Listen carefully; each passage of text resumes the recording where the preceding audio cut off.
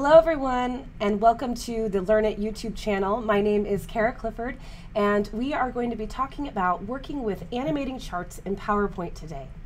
I encourage you all to like and subscribe to our channel for more instructional videos like this for end-user applications and all things that you use every day. My name is Kara Clifford, and we're going to jump right into PowerPoint and taking a look at some helpful ways to animate charts. One of the things that I see a lot in presentations is people are putting up large amounts of data, but they're not able to control what the audience is viewing. So one easy way to do that is to animate the charts in PowerPoint, showing only the series that you want to speak about, and then having a nice smooth transition to the next section. So let's go ahead and move over to PowerPoint and take a look at how we can do this right now. Here I am in PowerPoint 2016. When I open up the application, it brings me to this home page where I see templates that I can use for my presentation. I can choose one of these, or if my company or organization has a template, I can use that. But I'm going to just open up a blank presentation. When I'm brought into PowerPoint, it brings me to this PowerPoint slide where I can put in the title of my presentation. And I can add additional new slides by going up to the Home tab and selecting the bottom half of the new slide, where I can choose any of the slide types available to me. I'm going to select Title and Content, as this slide type has a placeholder for a chart right in the center, making it easy for me to add this chart to my presentation. I'm going to select Insert Chart, and what that does is it opens up a window of new charts. Now, in this version of PowerPoint, we have a number of new chart types that weren't available in earlier iterations of Office, charts that can add a lot of value. That being said, these chart types are available in Excel too, and oftentimes that data is already in Excel, so it makes sense just to build the chart there and then copy it over to PowerPoint. But if you're building a chart from PowerPoint directly, or if you're pasting it from Excel, how you animate the chart is the same. So right now, I'm going to go ahead and quickly create a chart so we have something to animate. From the chart types, I can choose any of the available chart types, from line charts or pie charts, stock charts, radar charts, tree maps, and more. And there's a lot of great options here. But for this example, I'm going to just use a basic column chart, as that's a fairly standard chart type. When I choose OK, it brings the chart into my presentation. And it gives me a window to add data or to change data.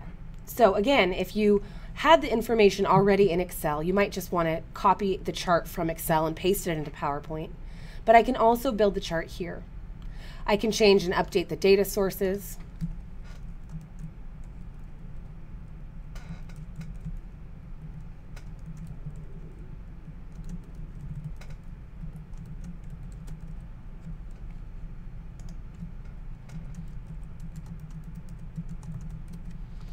So now that I've updated my chart a little bit, I've added some people's names so we know whose sales those are.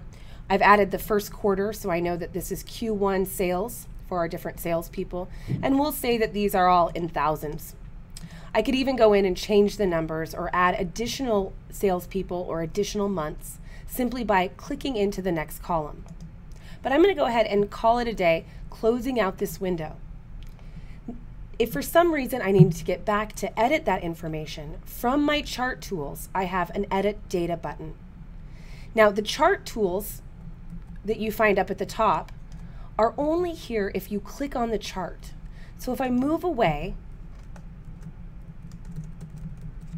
and add a chart title or a slide title, I no longer see those chart tools. I must select the chart to get the tools to work with that object. From the Design tab, I can edit the data, and this will bring me back to that Edit Data in Excel, and it'll launch that little window. Or I can edit data in that smaller Excel window. So either one works fine. Now, what I wanted to focus on is how to animate this chart. So if I want to talk about one of our salespeople before moving on to the rest of them, I can have my audience focus on just those numbers. When you place a chart on a screen in the middle of a meeting, people aren't going to help but be able to look at everything and all the information being displayed. So what I'm going to do is I'm going to control the messaging by animating the chart so that when I, the presenter, am ready to speak about the next section, I simply hit the space bar, the arrow key, or my mouse to move to the next animation.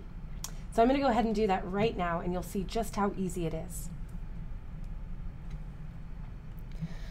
To animate the chart, I'm simply going to go to the Animations tab of the ribbon. From the Animations tab of the ribbon, I have a number of different animation options. If I expand the More option, I can see that I have entrance animations, emphasis animations, and exit animations, in addition to motion paths.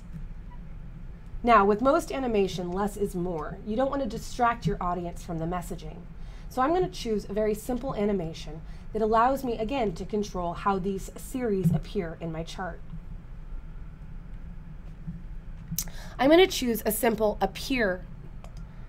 And when I do, it quickly makes my chart flash, and I can now see that I have a single box, a number 1, showing me that there is one animation in this chart. If I put my presentation into presentation mode, nothing happens on the slide until I click the space bar or the down arrow, and then my entire chart appears. But I want to keep it from all displaying at once.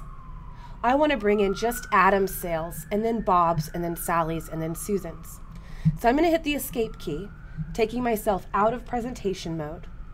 And from the Animations tab of the ribbon, just to the right of all of my animation options, there is a button called Effect Options. The default when animating a chart is to animate it as one object, as we just saw. But I can choose from a number of different options, including by series. When I do that, you can see that instead of just having a single animation on this slide, I now have 4 animations. If I place my presentation into presentation mode, with my first click, I get the chart. My next click, I get all of the January sales. My third click, I get all of the February, and then my fourth click, all of March's sales, which is working great if I want to focus on talking about quarter to quarter. But my hope was to animate by individual. So rather than choosing by series, I'm going to choose by category. I'm going to go ahead and put the slide back into presentation mode. And here I can see with the space bar or down arrow, the chart appears. I get Adam's sales, Bob's sales, Sally's sales, and finally Susan's sales, our top salesperson.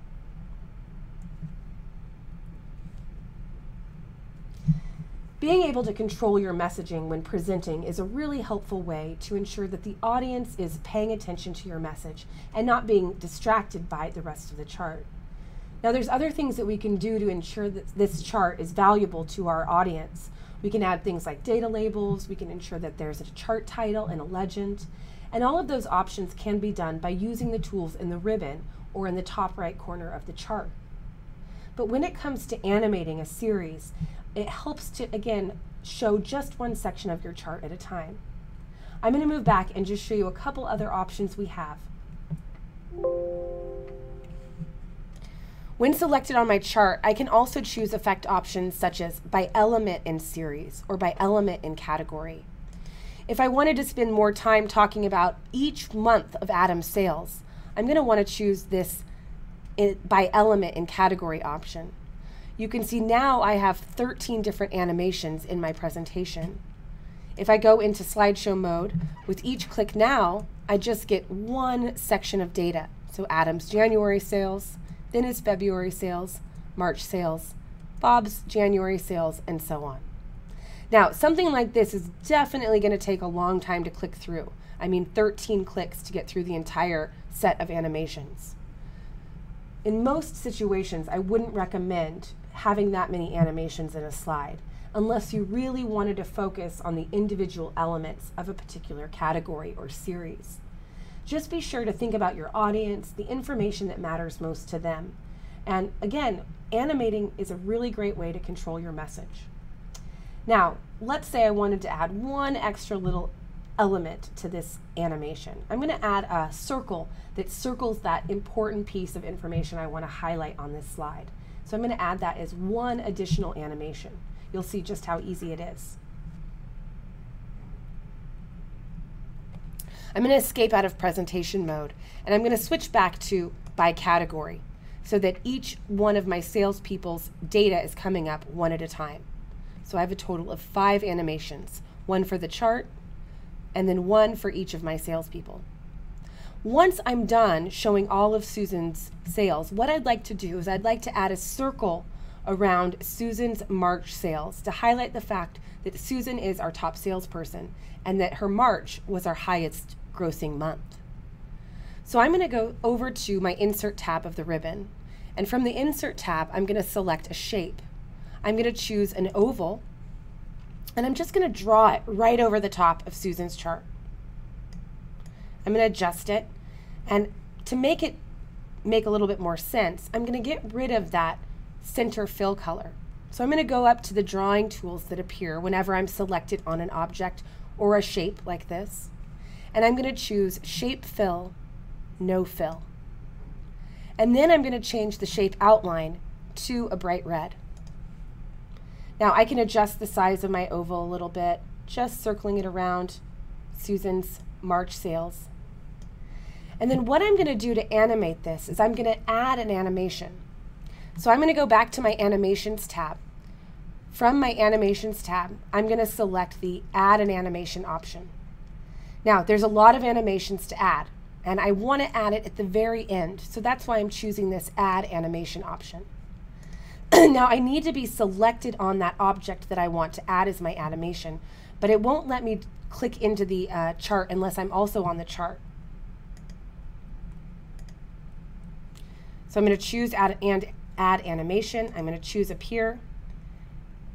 And as soon as I did, I got a lot more animations. So one of the problems that you're going to want to do, you're going to want to double check, is you're going to want to make sure that you have the right sequence of animations. And it's hard to do when you just see those numbers. You don't necessarily know what they're connected to. So what I'm going to do is I'm going to switch back, and I'm going to open up the animation pane. The animation pane shows you all of the animations within the presentation or within this particular slide. I can get a preview and have it play all. They play really fast. I can have it get rid of additional animations by right-clicking and choosing Remove. And I can reorder these animations. So I can grab this most recent animation that I've added, and I can even drag it up to the top.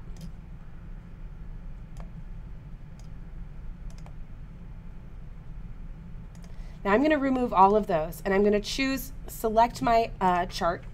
I'm going to choose Add Animation, and I'm going to grab this circle, place it right where I want it to go,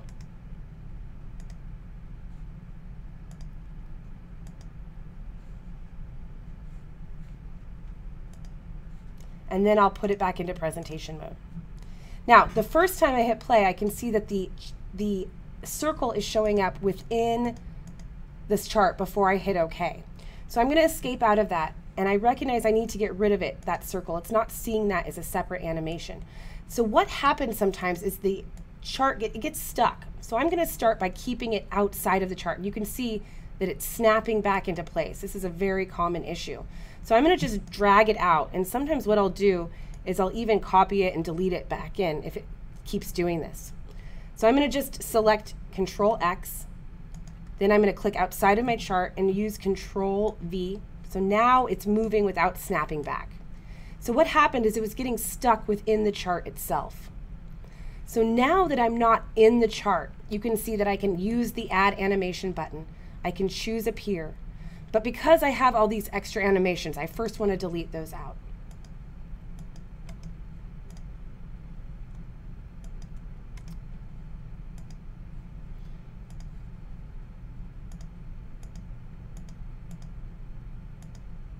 So now I'm selected on this circle.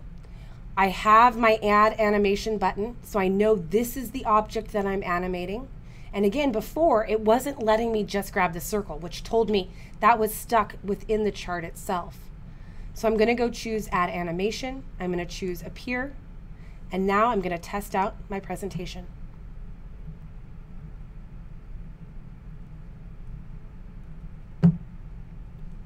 So as you can see, very simple to add animation. It's really just a matter of clicking on the object that you want to animate.